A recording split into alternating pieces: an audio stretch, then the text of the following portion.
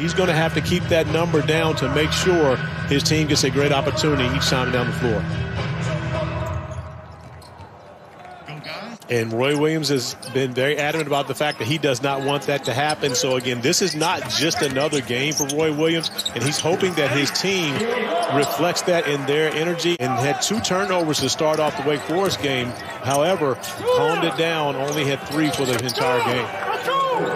11 field goals and put a tremendous amount of pressure on this dominant front line for the North Carolina Tar Heels. We see Garrison Brooks get an easy basket.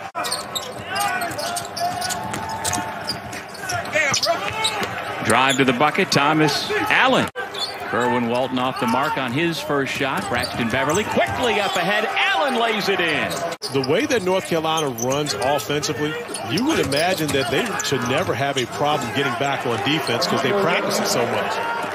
For North Carolina ever if they keep the 17.9 pace alive. Bacot with the left hand. It has a lot more to do with trying to keep North Carolina off of that offensive glass. Kevin Keatts said himself, their best offense is once they miss a shot. As NC State now only has 10 seconds to try to get a quality look. Tough runner by Daniels. One of the things that really isn't talked about as much when you hear, everyone talks about North Carolina and their freshmen and Devon Sharpe, of course, right on cue. You should be talking about veterans to go along with it, but still some growing pains for the Wolfpack. Turning defense into offense. Boy, I tell you what, is Caleb Love now has 6 points. About to the last one, everybody only talks about your last game's the only one that matters, and it was the Wolfpack coming up with a big win on their home court on December 22nd. Daniels with a nice turnaround. And Caleb Love playing together before Playtech came in, and that's something that hasn't happened much, but I watched these 4 guys go at it over in Winston-Salem at the CP3 Elite Point Guard Academy as Funderburk is able to finish up. When you think about these 2 teams and these freshman point guards going at it, hopefully this is something we can see moving forward for a while. At 11.6 points per game, Corey, he leads Carolina in scoring, and not since the 1946-47 season. The UNC team had its leading scorer under 12 points per game. Well, under 12 points per game because UNC not scoring nearly what they're used to, but Armando Bacot getting off to a great start in this one after the NC State loss. And he took that game personally, and he's come out showing that it's personal for him trying to get a win today. Devon Daniels ties the game at 18. Sharpe, maybe the best passer on this Carolina team, feeds the post. It comes to Bacot, and just like that, Corey, he's got double figures. NC State going back to just the one big with Bates on the floor, Funderburk checking out. It's going to be difficult to try to defend North Carolina in the painted area, but Devon Daniels knocking down another mid-range jumper. Let's see if they go to Bacot again. Posting up Bates. Instead, Sharpe connects from 16 feet. That's not something I ever heard from a coach, by the way, Doug. No, I don't imagine, including Coach Williams. Walker Kessler in the game and on the score sheet. God, Garrison Brooks, Devon Sharpe, Walker Kessler. They are going to have a size advantage at most times on the glass, and they're turning it into normally about 18 second chance points per game. Yeah, Wolfpack picking it up from the floor. Now 6 of its last 8. 2-point ball game, just over 8 minutes remaining in the half. Caleb Love finds some space and buries the pull-up. Right now, both those guys on the floor alongside Anthony Harris, who's just returning in the Florida State game. Daniels turns the corner again. That one, North Carolina concerned, it may have been on the rim.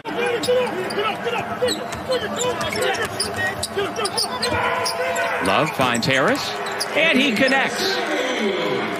So another opportunity to take on a ranked opponent. But, one thing that's hurting the ACC is the fact that Duke will get in as well. So, well, Jalen Johnson, it looks like he's getting back to it, And he's not taking enough shots. That's a problem. I'm sure you'll talk to him about it. Oh, I already have.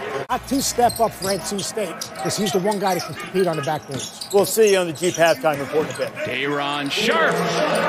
Fonzo L is talking about Armando Bacot's performance thus far in the first half. And, of course, Fonz is always cheering on the bigs as Sharpe gives Fonz a little more to cheer about. North Carolina shooting 54.5% from the field right now. NC State is allowing opponents in ACC play to shoot over 50%.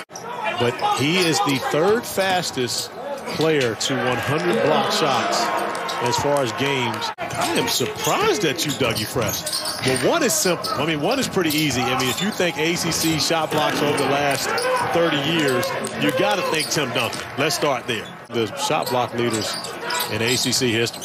And, you know, Manny's on pace to wind up alongside Thurl Bailey and B.J. Anya as the greatest shot blockers in program history.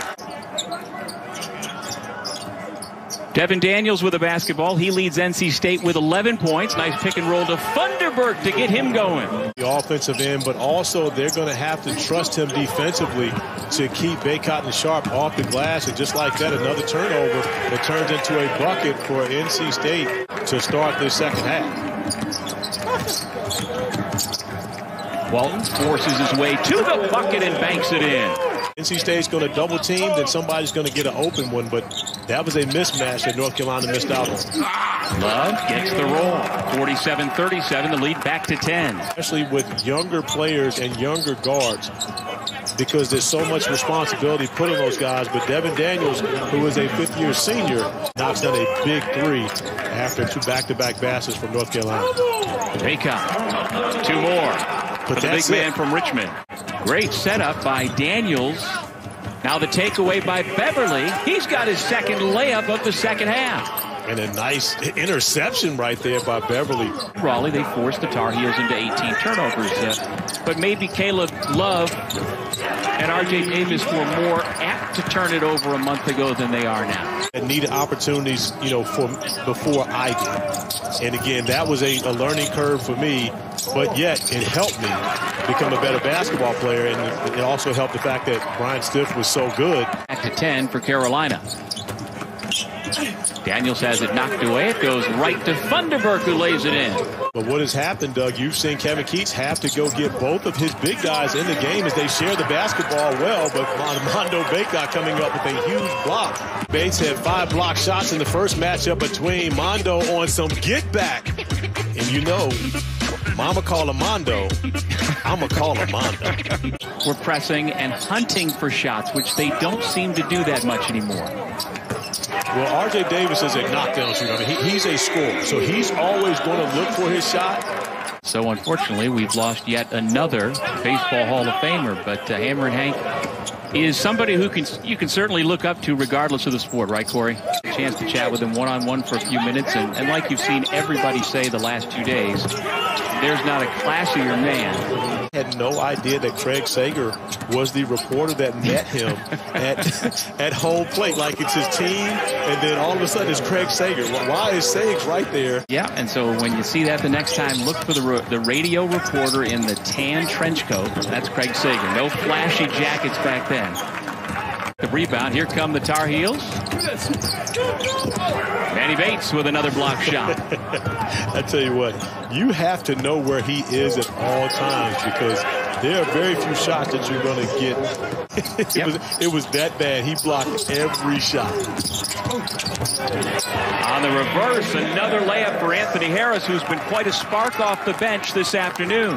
Definitely dominant in that area, as well as scoring points in the paint. Caleb Love end-to-end for 2 more. Level of confidence early in the season was discouraging, but I like the fact that he's continued to stay at work. It's well documented how much extra work he's putting in. You can see his confidence growing, you know, by each and every game.